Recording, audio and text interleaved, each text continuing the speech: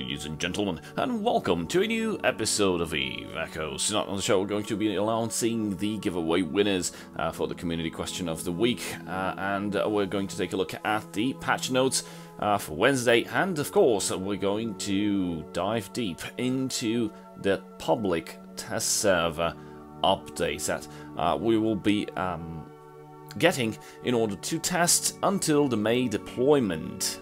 So let's keep this short and dive right to the first subject. The community question of the week was, if exploration turns out to be profitable, will you completely abandon PvE? The first winner is Argent Call. We'll switch to exploration full time. Lately, PvPing isn't so much fun. I do PvE, but never spawn anomalies. Just scout. Exploration will fit just right in for my PvP null fantasy. Back in EVE Online, I was a 100% explorer guy. I was only scanning and generating my ISK only from that. So if this does turn out to be profitable, we may see a switch in the player base to some specific content, mainly scanning. But in EVE Echoes, we have no idea if scanning will be as profitable as it is in EVE Online.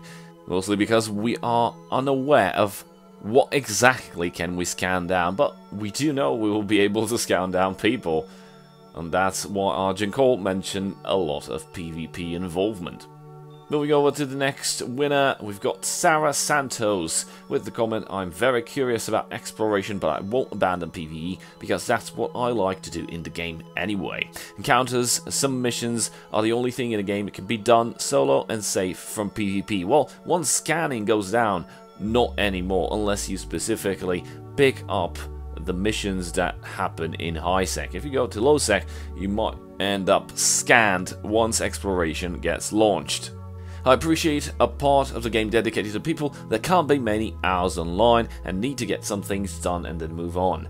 Completely agree with that. I like to group content for when I have more time, and I don't think exploration is going to be other than a PvP fest. I will try it with my peeps if they are up for it. Well, it's going to be a lot more than just PvP. I mean, the main goal is to scan stuff down and obtain blueprints, materials, and whatever exploration might offer to us. Yet, we do not know exactly what it will be offering to us. So congratulations Sarah Santos and Argent Call. Please leave a comment below with your in-game name and your character ID so I can pass that information down to the people responsible handing out the prizes. Now remember to stick around until the end of this video because we will be launching yet another community question of the week with yet 2 more Omega Combo clones as prizes for 2 randomly picked winners next week. Let's continue our video for today with the patch notes that correspond to the version that was launched today, Wednesday, 21st of April. The first thing that we notice every patch is the estimated prices update accordingly to the current market transaction records.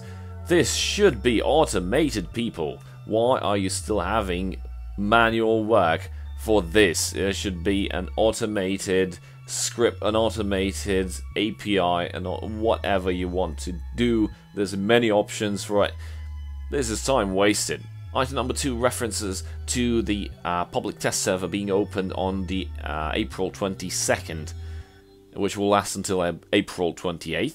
Once I saw these patch notes, I immediately starting a mini rant because this was referenced in the patch notes, yet we did not have any information updates regarding the public test server, at least at that time. It came a few hours later in the form of an announcement on Discord. We'll get there in a few moments. The good thing worth mentioning from this item number 2 is the fact that we'll be able to reset our skills once we log into the public test server, so we can put the skills in whatever we want to test whatever we want. A good quality of life, and now tapping apply on the recommended fittings page no longer unfits rigs. This was a nasty piece of work.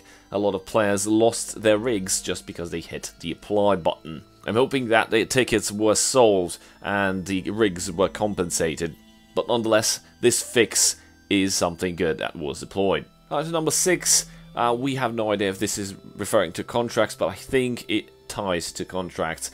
If your corporation Citadel access has been revoked, and the Citadel is in nullsec, of course, items that are being sent to you will now be delivered to the nearest ITC. I'm guessing some people were just kicked out of the corporation and having items contracted to them not being able to dock there was a major impediment, so now the stuff is being transferred to local ITCs. Item number 7. This is clearly the corporation auditing that I kept mentioning. It was the last item on the list of April. After redeeming items from the corporation delivery hangar, you can view the player who performed the action, the redeemed item, and the station involved in the wallet payment log. This is part of that specific update. We get to see on item number 9, the new corporation industry mechanic, the one that we showcased a couple of videos ago. Players with the following permissions: Corporation Industry and Corporation Hangar can initiate industrial manufacturing or reverse engineering jobs directly using materials in Corporation Hangars. There was no specific info on how to do that in the screenshots that we got, but I'm guessing that you can select the location for the blueprint, you can select the location of the minerals that you want to use for building process, so all is good, but be aware, keep a lookout for bugs. It would be sad if blueprints and materials started to randomly disappear, am I right? Out of the bug fixes, I think the most important one is number 3. Fixed an issue where ships with the ability to switch modes could not be placed back into the corporation hangar after assembly. Pretty much selected everything that I thought was important out of the patch notes. The rest is, for me, is just filling. At least maybe some might have a little bit more importance, but these are the main figures that I consider important that were implemented and launched and deployed, hopefully bug-free, in this April 21st version. Now let's dive deeper into that number 2 item regarding the public test server being mentioned. The announcement with the updates for the public test server was posted on Discord a couple of hours afterwards. And it's good because it links towards the eveechoes.com main page where the news resides. Now, after reading these first glance, I remembered one thing. It was in a specific game. It was called Prince of Persia: The Two Thrones. At the end, when the vizier dies, he yells in pain. This is not what the dagger promised. I had pretty much the same disappointment. Kind of felt like the vizier. There's a couple of stuff that are good in the updates in regards to the balance update that the Eve Echoes game will be receiving. At least we'll be able to test them out. Hopefully they will be explored, tagged, bugged, and fixed by the devs until the May version is deployed. That is, you guys, pilots, players, identify what you think is wrong, because there's a lot of wrong here. So on the public test server, we'll be getting the new tech level 10 ships. 47 new tier 10 ships will be added to the game. That is the Heron, the Probe, the Magnate, and the Imicus, the Explorer versions, basically because it's exactly how I thought it would go down. So exploration is going to hit, but we will not be getting the Sisters of Eve ships. This is why the variants of Explorer will be introduced instead. Also because Sisters of Eve ships are broken in terms of balance, or at least unbalance, or the unbalance that they would bring into the game if they will be released. We also get an additional rack of bombers. We got the Manticore, the Hound, the Purifier, and the Nemesis. Type 3. What the hell is Type 3 mean anyway? I guess we'll be looking at those tomorrow once the public test server opens up. But what can you put on those? I mean, we've got the standard bombers, the Mark 1 variants that fit medium torpedoes. We've got the Mark 2 variant, which fit large torpedoes, which are shit, by the way, unless you're shooting at battleships. Using them to take down, like, even mining barges is completely out of the question because they suck so bad. So what could the Mark 3 or the Type 3 variants use? Rapids? I don't know. We're also getting Mark III interdictors in terms of destroyers. We've got the Cormoran Thrasher, the Coercer, the Catalyst. Again, what the hell do those mean? What could they possibly have better? I mean, of course, maybe extra slots in terms of fitting, and maybe some extra bonuses, but that's not what the player base needed right now. We also get some Mark II variants of Corax Salvar, Dragoon and Argos, the Assault versions. We also get Caracal 2, Stabber 2, Omen 2, Vexer 2, Osprey. There's a lot of Mark II, or at least Type 2 variants of cruisers. I have no idea what the bonuses on those will be. I guess we'll have to check the public test server when that launches tomorrow. We also get some Mark III variants of the Covert Ops cruisers, which is pretty interesting. They're going to be tech level 10, but again, EVE is not about just going up in terms of tiers and grabbing the top tiered ship and using just that. EVE was supposed to be something about using every ship that can be identified as a potential threat to any other enemy depending on the situation. But given the current circumstances and how the ship tier tree, at least they're being made and the ships being pushed down the line, it clearly gives us the picture that once you get to the next upgrade, the next level, basically everything that's below that is going to be completely unused. Take for example the Mark II variants of the Interceptors. Once you get that, those things are even better than the Dramiel. So what is the point if everyone is going to stop using the Mark I variants of the Interceptors because we'll have Mark II? Of course, there's going to be people that will still fly them because they will, I don't know, still be at a lower tier level or tech level. But you get my point. Once you get up in that tech level, there's no incentive in using ships in tiers below because they're completely eclipsed by everything else that's above. We also get some variants of the command ships like Cyclone, the Myrmidon, Drake Guardian ships, Brutix Guardian, Naga 3, Tornado 3, Oracle, Tornado 3, what the fuck is that? Tempest 2, Typhoon 2, Dominix, Tempest 2. These are some interesting, weird stuff. Suddenly the ship tree looks completely blurry and I have no idea what all of these ships mean. One thing that really upsets me and kind of boggles my mind, we get 9 ships have been removed from the game. I point out when I did the ship tree reviews for every faction, what the hell are those destroyer covert ops doing on tech level 10? So they get removed now, but they're also removing the Maelstrom, which was the 3rd battleship of the Minotaur. Why is this being removed? I mean, why just remove the Maelstrom and not remove the Hyperion? Why not remove the Abaddon? Why not remove the Rock? Because it's the 3rd battleship, the tech level 10 battleship of each faction. Why remove the Maelstrom? This makes absolutely no goddamn sense. We get the large freighters, which is the Providence, Fenrir, Sharon, and the Obelisk. I really hope they will have a bigger cargo hold and not a delivery hold. We've been played in the past stating that 20,000 cubic meters of cargo hold and it was actually delivery hold, and it was, you know, changed Ninja in the patch notes and then everyone got some skill points for free. Please make this be cargo space and not some other weird specific hold inside the ship. We're gonna get some new command ships, which is the Destroyer command ships, the Dragon Command, Corks, the Algos, and the Tavo, and 4 tier tech level 9 command battle cruisers, the Prophecy, the Phoenix, the Myrmidon, and the Cyclone. These are command ships and will work in tandem with the command burst module that will be introduced, and it's going to be dropping from scout anomalies.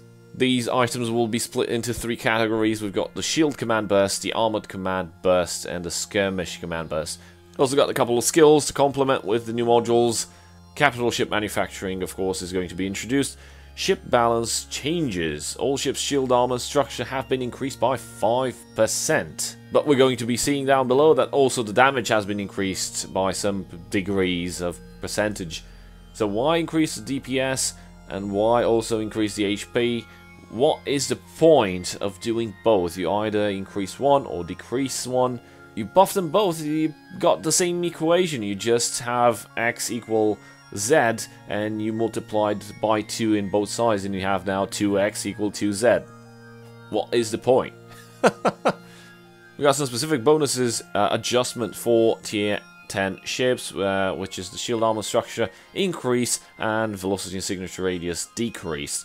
The Mark II variants of the bombers have an extra high slot added to all of them from 3 to 4. That is good, but it's still shit because those Mark II variants are shit unless you go specifically for battleships, or maybe, I don't know, try to get those freighters, or when the dreadnoughts will be introduced, maybe those will be used for that, but for now they're shit. The Mark II variants of the interceptors are going to be receiving an increase in optimal range of the Warp Scrambler and Warp Disruptor. We'll get now 6% per level instead of just 5%, and a bonus damage increase from 15 to 17.5 across all Mark II interceptors. Destroyers increase shield armor and structure by 4.55%.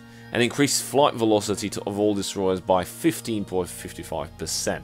I don't know if this is going to be enough. I'll have to run a couple of tests and let you guys know if destroyers are still going to be shit in terms of speed, and if any cruisers are still going to be outmaneuvering them in terms of top speed. Bigger change into the Interceptor Destroyer class. We got high slots reduced from 4 to just 2. This is because nobody would use the other types of destroyers, and everyone would just go on to the interdictor, even though the interdictor is supposed to be to have a specific role, like to lay down bubbles. If you remember from EVE Online, the Saber is not only good for laying down bubbles, but it's also good as a destroyer. The purpose of the destroyer is to get rid of frigates. Right now, 4 high slots to just 2. This is kind of chopping off 1 leg and 1 arm and throwing it and see what happens. This is not good, mate. Low slots increase from 3 to 4, basically to provide more tank, or at least more viability in terms of survivability. Increase in velocity, signature radius decrease, blah blah blah. Tech level 4 sniper destroyers. Mid slots reduced from 3 to 2. So they actually had something going on there. They could fit some electronic warfare. Well, not anymore. Socket tech level 4 sniper destroyers. Low slots increased from 3 to 4, yet no extra guns. Also, tech level 7 assault destroyers, no extra guns. No extra guns were added on any type of destroyer. The assault destroyers received an increase in terms of mid slots and a decrease in terms of low slots. What the fuck? Basically, the assault destroyers should be like brawling ships, okay? You have to get them more low slots than the standard destroyers. Now they've just removed 1 low slot, meaning your fittings and survivability chances have just been cut down by 25%. Bummer. This seems to be a bug, or at least a typo that is completely propagated throughout the rest of the patch notes. The cruisers, we've got interceptor cruisers. No, that's not interceptor cruisers. We should have interdictors. Interdiction cruisers. High slots reduced. No more fancy weapons. Mid slots increased. Tech level 10. Interdictor cruisers get a bonus in advanced propulsion jamming effect radius. Bonus to warp disruption field increase from 5% to 10%. Meaning the bubble will be even bigger. Crikey. Moving over to the battleships. The Typhoon. Bonus to large missile torpedo explosion velocity per level is now increased from 5% to 7.5%. 25%. And a big boo for the Dominics. The Dominics was a good ship. Drones, on the other hand, still shitty. They're good, but they're still shitty. You've got no management for drones. It's difficult to manage them around. They don't have proper visibility in terms of HP. They die. They don't have faction or at least dead space variants. You're pretty much stuck with shitty Mark drones, and the Dominics gets a nerf for the damage. Needless to say, drones are still the shittiest in terms of damage, or at least DPS, compared to all the other ships of the same class using the same kind of weapons.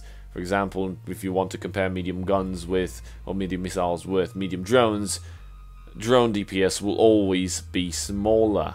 Why are you making life so hard for drone pilots? What's wrong with you? So the Maelstrom will be removed, but the Maelstrom Striker would still get some bonuses. Why the Maelstrom Striker? Every other ship has the Tech Level 9 variant of the battleship, the main battleship, and then a Tech Level 10 Striker variant. We've got the Raven, and then the Raven Striker. We've got the Apocalypse, and then the Apocalypse Sniper. Yet on the Minmatar, we get the Tempest, and we should have the Tempest Striker. No, we get the Maelstrom Striker. Oh boy. Got a bunch of stuff in terms of bonuses to the Striker battleships. Also, big splash of modifications to the Rook as well. Pretty much the same stuff, like the skills being applied, the bonuses being applied.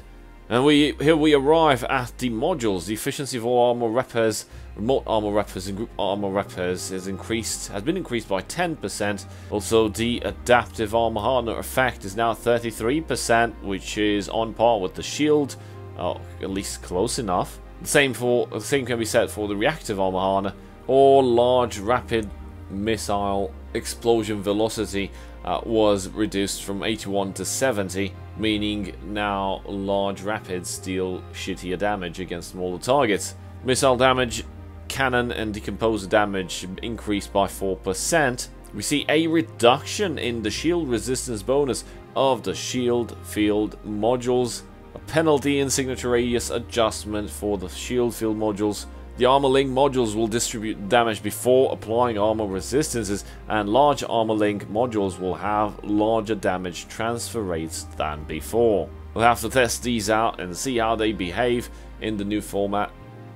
It's going to be a long journey, a long, heavy week of testing and trying to figure out if the balance update really provide balance or not. Moving on to the PvE adjustments. Fixed an issue where the resistance modules of NPC were not working or not taking effect. So now pirates are now even buffed than before, with resistances being even higher. Also, it looks like a fix for the NPC pirate using micro warp drives. You know, those fancy ships orbiting you at 30 kilometers at 6 kilometers per second. Well, I think this one will fix it. Pirates of these modules now have a decrease in velocity. Also adjusted bounties of several encounter missions to match their difficulty. We have no idea which are those. All in all, what I can say is I'm pretty disappointed of this balance update. Not happy at all. They've added some ships. They've taken out some ships. They've modified a couple of stats and a couple of modules. The only real improvement from what I've read is like the armor, and that's it. Destroyers, balance, botched. Cruisers, botched. Battleships, botched. I could go on. Feel free to leave comments below if you think maybe I'm just biased by some, or triggered by something, but do throw in a comment and let me know if I'm right or am I wrong, because this is not what I expected. What do you guys think of these updates that will be launching on the public test server? How comfortable are you guys with them? And would you see them like this in the live server in the May update? Yeah, I really wished player feedback and of course content creator feedback would have been taken into consideration. We had plenty of ideas. I shared quite a lot of comments that you guys posted on the channel. Quite a lot of information relayed back. From what I can see, nothing was done in regards to what the players have criticized and asked for. I don't know, maybe this is just some bigger picture that we don't see yet. Someone has mentioned, I think it was written somewhere, that some of these actual updates are going to be useful for future content that's going to be introduced. Why mess with the balance from now? I mean, you're going to create a 4-5 months buffer in which the items, modules, or the ships is going to be unusable. Well, not entirely unusable, but affected. Just, for example, in terms of drones, you're reducing damage on drones just because after August, when the arena is going to be introduced, we'll be getting faction drones. Okay, but up until then, you've just shot us in the foot. I don't know, at least I'm going to submit every crap that I find in hopes that it'll be fixed until the May comes along. Destroyers, the only thing good that I saw there was the extra speed, and that's pretty much it. We asked for at least an additional high slot. Frigates, P on destroyers, just because it's fun, in order to show dominance. I have no idea. But taking some lows out, not giving highs, just a little bit of speed. I don't know what to say. And we reached that part of the video where we announce the next community question of the week. This week's question is going to be, what do you guys think of the patch notes? Yeah, I'm really interested in what you guys think about this balance update. It's going to be available on the public test server and is going to hit the live server in May. Is this good? Is this bad? Leave your comments below and let me know. That's it for today. I hope you guys learned something. Thank you guys for watching. I'll see you guys next time. Cheers.